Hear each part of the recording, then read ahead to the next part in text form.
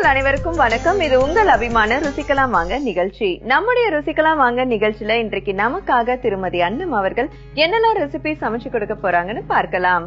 வணக்கம் மேம். வணக்கம். எப்படி இருக்கீங்க? நல்லா இருக்கேன். சோ மேம், இன்னைக்கு என்னெல்லாம் ரெசிபி சமைச்சு கொடுக்க போறீங்க? இன்னைக்கு தேங்காய் பால் கஞ்சி. ஓகே. அதுக்கு சைட் டிஷ்ஷா பருப்பு துவையல், அப்புறம் மிளகு பால் மஞ்சள் பொடி போட்டு. ஏன்னா இனிமேல் மழை பெய்யும், சளி பிடிக்கும், எல்லாமே சளியோட சம்பந்தமான ரெசிபிஸ் தான். ஓகே. இப்ப தேங்காய் பால் கஞ்சி எப்படி செய்யலாம்னு பாப்போம்.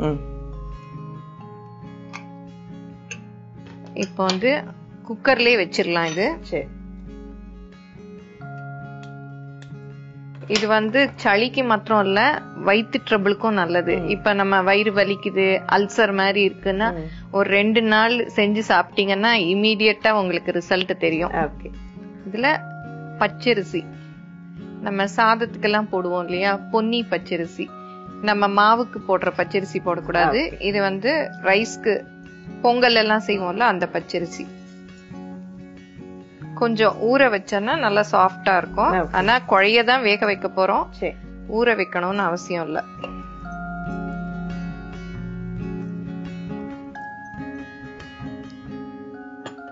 இதுல தண்ணி ஒரு 3 கப் அளவு சும்மா கூட ஊத்திக்கலாம். ஏன்னா நம்ம இது ரைஸ் மசிச்சுதான் விட போறோம். இப்ப நான் தெரியறதுனால ஊத்துறேன், பிகினர்ஸா இருந்தா அளந்து ஊத்திக்கலாம். ஓகே. இதோட பூண்டு, நம்ம இப்ப சின்ன கப்ல எடுத்திருக்கேன், அதனால 10 பல்லு பூண்டு போடுறேன். நிறைய எடுத்தீங்கன்னா அதுக்கு ஏத்தபடி கூட போட்டுக்கலாம். வெந்தயம், இது 1 டீஸ்பூன் அளவுக்கு.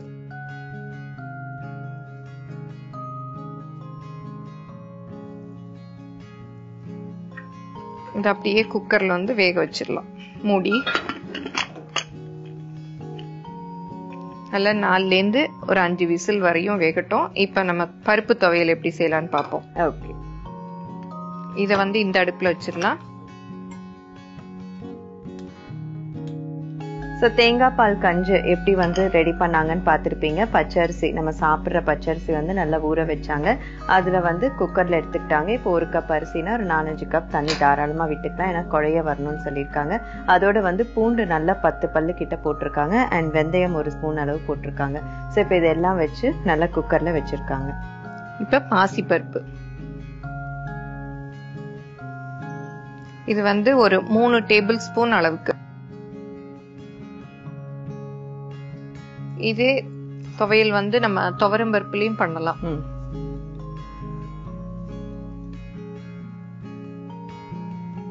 நல்ல வாசம் வர்ற வரையும் வறுத்துக்கணும். ஓகே.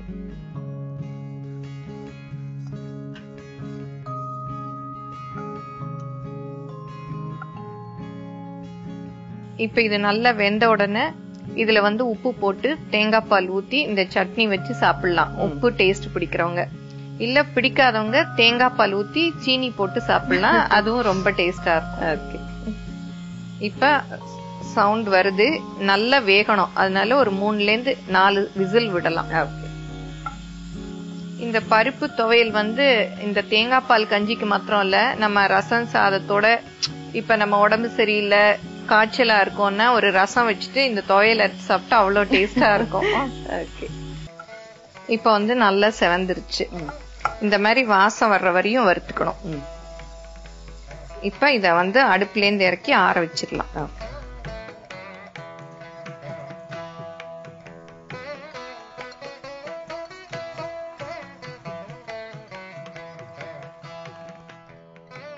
இப்ப நம்ம மிளகு பால் சொன்னோம் இல்லையா, அதையும் செஞ்சிடலாம். அந்த பாலுக்கு முதல்ல என்ன தேவைன்னு சொல்லிடலாம். இது நம்ம வீட்டுல வச்சிருப்போம் இல்லையா பசும்பால், அதுலயே செய்யலாம். அதோட பனங்கல்கண்டு, மஞ்சள் பொடி, மிளகு. இது எல்லாருமே செய்வாங்க, எல்லாருக்குமே தெரியும். ஆனா சின்னவங்க இப்ப வர்றாங்க இல்லையா பிகினர்ஸ், அவங்களுக்கு எல்லாம் தெரியாது. அதனால அவங்களுக்காக நம்ம இன்னைக்கு எப்படின்னு செஞ்சு காமிக்கலாம். இப்ப பால்.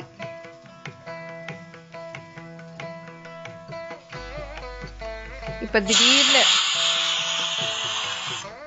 திடீர்னு மழை பெஞ்சதுன்னா தொண்டையெல்லாம் கரகரப்பா இருக்கும் இல்லையா? அதுக்கெல்லாம் நம்ம பெருசா மெடிசன் எல்லாம் எதுவும் சாப்பிட வேண்டாம். இந்த மாதிரி ஒரு 2-3 நாள் செஞ்சு சாப்பிட்டோம்னாலே சரியாயிடும். ஓகே.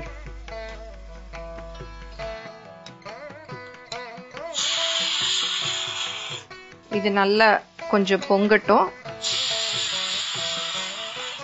இது நல்ல ஒரு 4-5 விசில் வரணும். ஏன்னா நல்ல குழைய வேகணும். கஞ்சிங்கிறதுனால குழைவா இருக்கணும். இப்ப மிளகு கொடுங்க.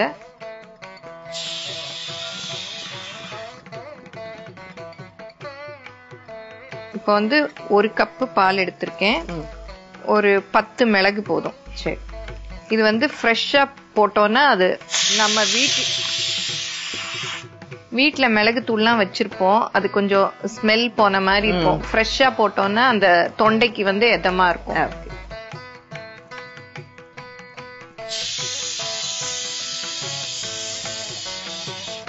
இப்ப இது வந்து இறக்கிடலாம்.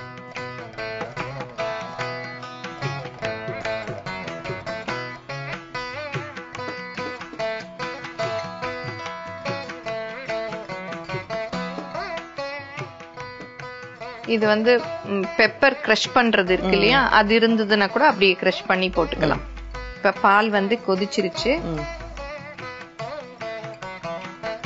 மஞ்சப்பொடி,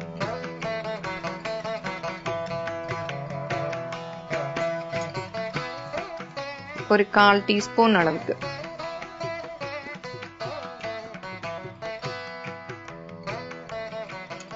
பனங்கல்கண்டு,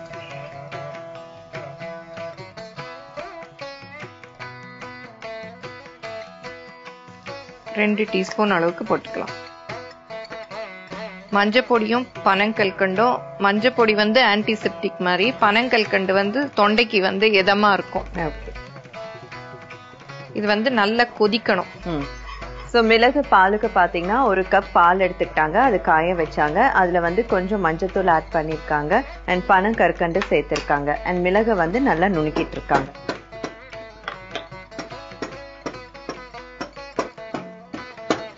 இப்ப வந்து மிளகு நல்லா இடிச்சாச்சு. இது வந்து அப்படியே பால்ல போட்டு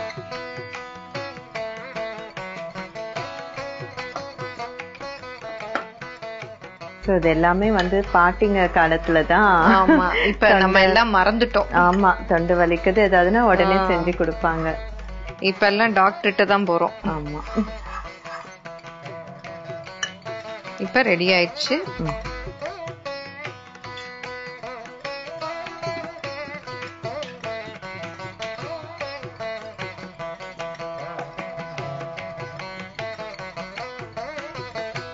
இப்ப வந்து நல்லா ஆறிடுச்சு பருப்பு. சட்னியும் அரைச்சிடலாம். சரி. இத வந்து ஒரு மிக்சியில போட்டுடலாம்.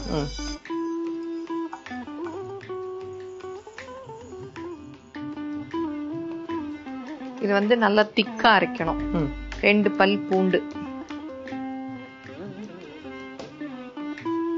இது வந்து தோலோட போட்டுக்கலாம்.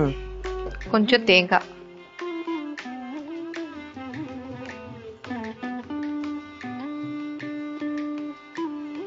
உப்பு,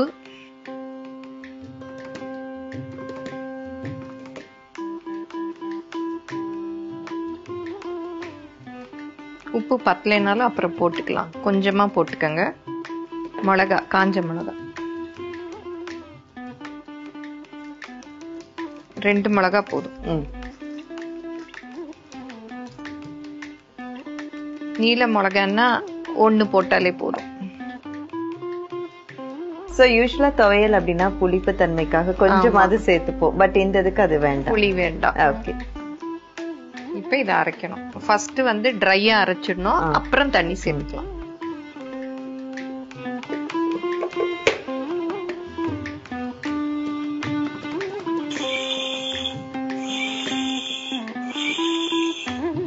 பல்ஸ் மோட்ல அரைச்சிக்கிட்டோம்னா அது நல்லா இதுவாயிடும்.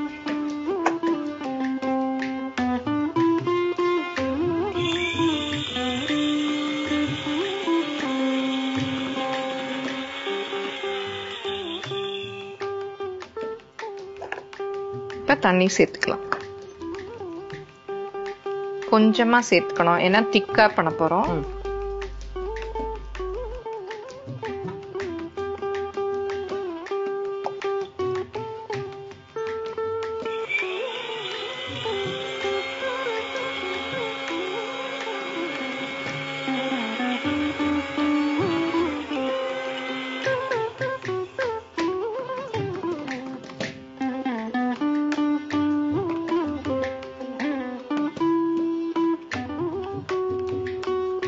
இப்ப அரைக்கிறச்சே உங்களுக்கு ஸ்மெல் தெரியுது இல்லையா?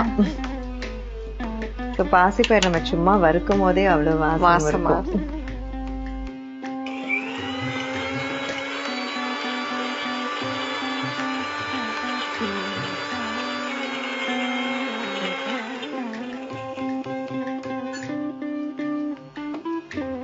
இப்ப நல்லா திக்கா அரைச்சாச்சு. அவ்வளவுதான், நம்மளோட பருப்பு துவையல் ரெடி. சூப்பர்.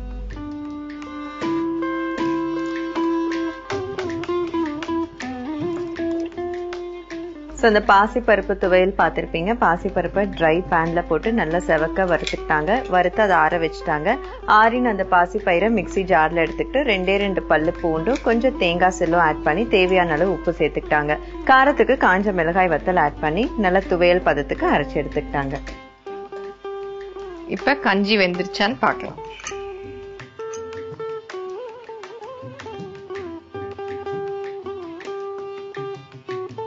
பாருங்க, நல்லா வெந்துருச்சு.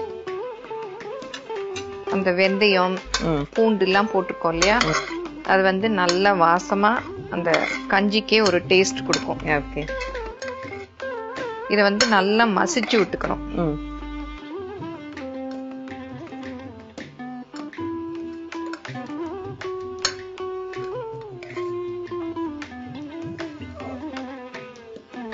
உங்களுக்கு சால்ட் பிடிக்குமா, ஸ்வீட் பிடிக்குமா? அஃப்கோர்ஸ் ஸ்வீட் தான் பிடிக்கும். ஆனா இது நீங்க இன்னைக்கு ஃபுல்லா ஒரு மெடிசினல் வேல்யூவோட போறதுனால நம்ம உப்பு போட்டே சாப்பிட்டுறோம். ஓகே, உப்பு கொடுங்க.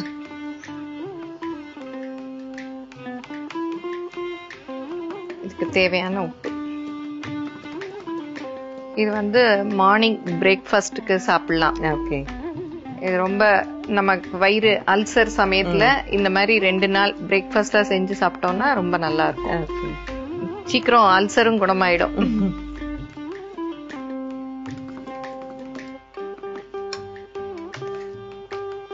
தேங்காய் பால்,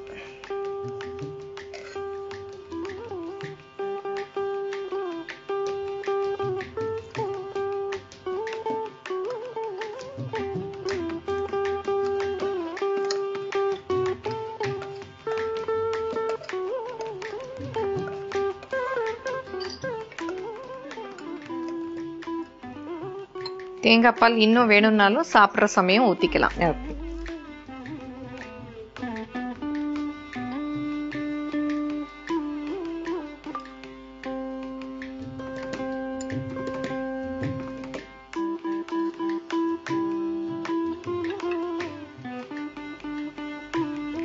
மூணு ரெடி பண்ணியாச்சு. எப்படி இருக்குன்னு பாரு. Thank you ma'am. ஸோ நம்ம வந்து இந்த காலத்துல ஏதாவது ஒண்ணு அப்படின்னா உடனே வந்து டேப்லெட், எல்லாருமே அவங்கவுங்க பேக்ல ஒரு மினி ஃபர்ஸ்ட் எய்ட் பாக்ஸே வச்சிருப்பாங்க. ஸோ அந்த அளவுக்கு வந்து நம்ம வந்து மாத்திரைகளுக்கு அடிக்ட் ஆயிருக்கோம். ஆனா வந்து நம்ம வீட்டுல இருக்கக்கூடிய, அதுவும் அஞ்சரை பெட்டியில இருக்கக்கூடிய பொருட்களை வச்சே ஆரோக்கியமான உணவு சமைக்கலாம் அப்படின்னு நமக்காக இன்னைக்கு சொல்லி கொடுத்திருக்காங்க. இப்ப இதனுடைய டேஸ்ட் எல்லாம் எப்படி இருக்குன்னு பார்க்கலாம்.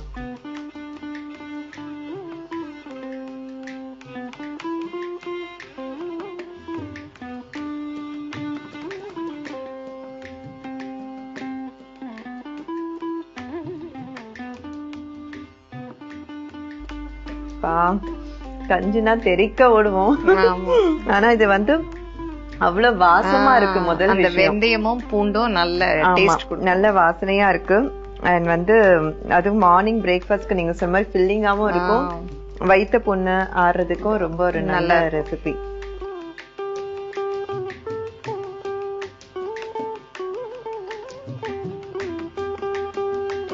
சூப்பர் துவையல் மேம். நல்லா சப்ப கொட்டி சாப்பிடலாம் ஜர நாட்கள்ல. ஏன்னா நமக்கு அந்த அளவுக்கு வாய்க்கு ஏதாவது டேஸ்டா கேட்டுட்டே இருக்கும். இது வந்து நான் கூட நினைச்சேன், கேட்டேன் இல்லையா புளி ஆட் பண்ணலையே அப்படின்னு. பட் அது சேர்க்காம இந்த துவையல் வந்து சான்ஸே இல்ல, ரொம்ப பிரமாதமா இருக்கு. இந்த 2 காம்போவும் கொடுத்தோம்னா 2 நாள் பெட் ரெஸ்ட்ல இருந்தா கூட ஜாலியா நல்லா சாப்பிட்டுடலாம். சோ இப்ப அடுத்து வந்து மிளகு பால் எப்படி இருக்குன்னு பாக்கலாம்.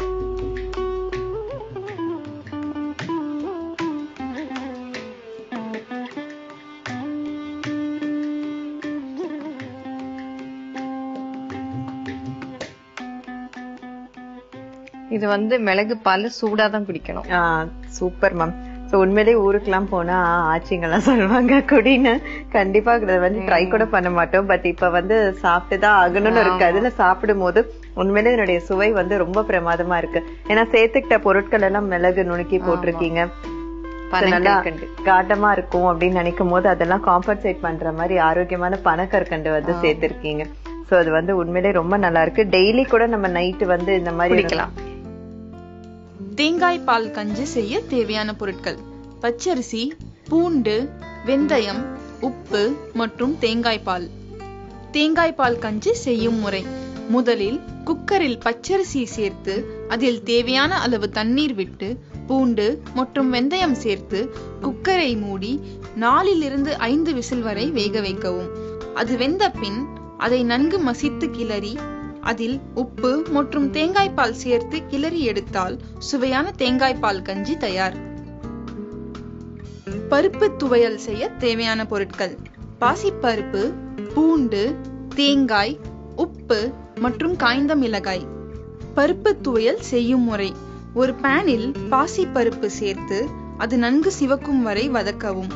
பிறகு அதை சிறிது நேரம் ஆற வைத்து மிக்சியில் பூண்டு, தேங்காய், உப்பு, காய்ந்த மிளகாய் சேர்த்து நன்கு அரைத்து கொள்ளவும். பிறகு அதில் லேசாக தண்ணீர் விட்டு நன்கு அரைத்து எடுத்தால் சுவையான பருப்பு துவையல் தயார். மிளகு பால் செய்ய தேவையான பொருட்கள்: பால், மஞ்சள் தூள், பனங்கற்கண்டு மற்றும் மிளகு. மிளகு பால் செய்யும் முறை: ஒரு பாத்திரத்தில் பால் விட்டு அது நன்கு கொதித்ததும் அதில் மஞ்சள் தூள் மற்றும் பனங்கற்கண்டு சேர்த்து மேலும் நன்கு கொதிக்க விடவும். பிறகு அதில் இடித்த மிளகையும் சேர்த்து நன்கு கிளறி இறக்கினால் சுவையான மற்றும் ஆரோக்கியமான மிளகு பால் தயார். ஓகே வியூவர்ஸ், இன்றைக்கு நமக்காக திருமதி அன்னம் அவர்கள் 3 ரெசிபி செலக்ட் பண்ணாங்க. சோ 3மே வந்து ரொம்ப சூப்பர்பான அற்புதமான ரெசிபிஸ். கண்டிப்பா வந்து நீங்களும் வந்து ஏதாவது உடம்பு முடியலனா அப்படின்னு செய்யறதை விட ரொட்டீன் லைஃப்லயே வந்து இந்த மாதிரி உணவெல்லாம் நம்ம எடுத்துக்கிட்டோம் அப்படின்னா நோய் இல்லாத ஒரு வாழ்க்கை வாழலாம் அப்படின்னு நினைக்கிறேன். சோ நம்மளும் திரும்ப பழங்காலத்துக்கு சென்று இந்த மாதிரி உணவெல்லாம் வந்து சுவைச்சு சமைச்சு பார்க்கலாம். மீண்டும் அடுத்த நிகழ்ச்சியில் உங்கள் அனைவரையும் சந்திக்கிறேன். நன்றி, வணக்கம். வணக்கம்.